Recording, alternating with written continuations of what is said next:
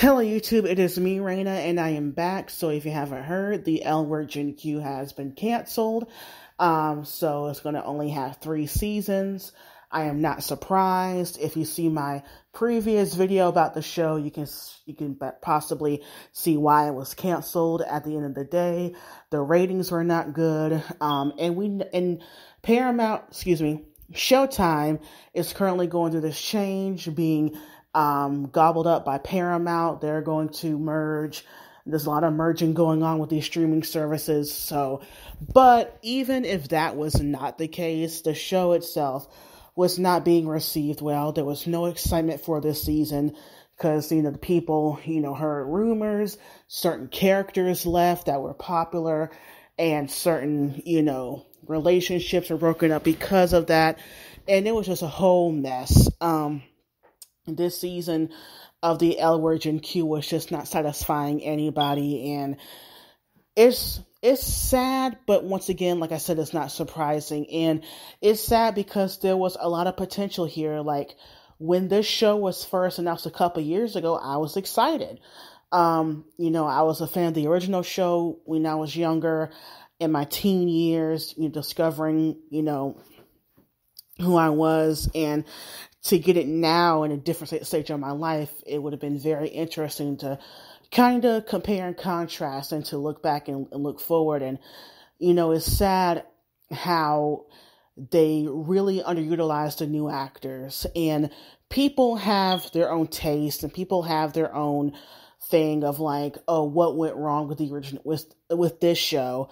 I believe it was the show running and the writing. The writing really and the storytelling let a lot of, especially the newer characters, down by a lot, especially in season 3.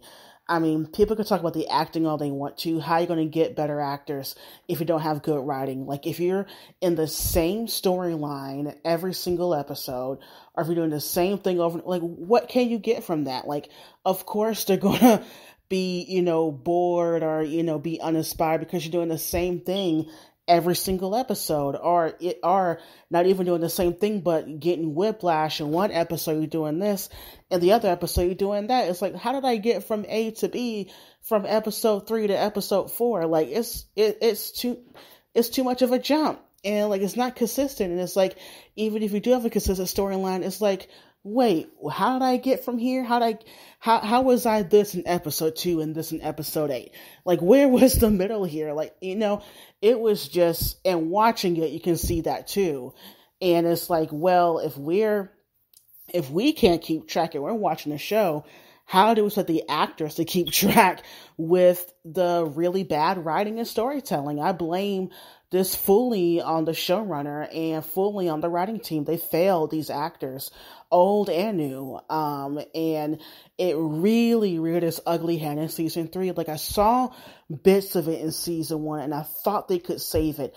But then season 2, I was like, I don't know. I don't trust it. Once they broke up the friendship between the new characters, with having, Danny's girlfriend cheat on her with the other friend, I didn't trust it. That made me kind of not trust them to have consistent relationships, whether they be platonic or romantic.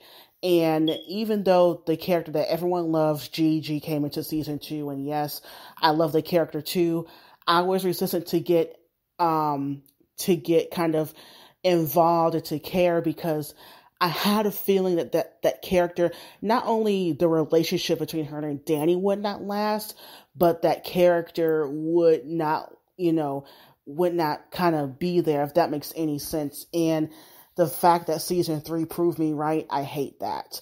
And the fact that the show let a talent like the actress who played Gigi go, I just can't. And the way they just demolished the character of Danny.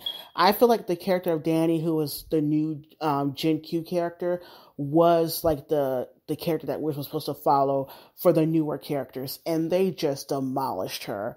Oh my God. Like, it was just so hard to watch. And Sophie and Finley kind of came out better, but their storyline was, going around, and poor Micah, like I was saying, like, stuck in that same storyline with his girlfriend. It was just so bad. And then the older characters were stuck. Everybody was stuck. no movement, no development, just stuck. And Bet and Tina showed up here and there and be like, hey, we're getting married. And they got married. And it's like, okay, it just felt like, oh, let's get this over with, please. And, if you heard, Leisha Haley and Kate Manning, they have a podcast called Pants. And these, last, couple episodes, they really kind of, let their feelings be heard. So, yeah, it's not surprising. So in the article also, they talk about doing an L Word New York that's being developed at Showtime. That's going to have the original showrunner Eileen Shaken.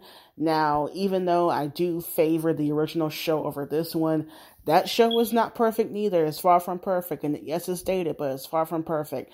And we know how season 6 went. So, hopefully, if she does do this, she learns from her mistakes. But when it comes to relationships, I think that Eileen Shaken is way better at that, whether it be platonic or romantic, way better than Gen Q ever was. So yeah, what are your thoughts on this? Leave your comments down below, and bye YouTube.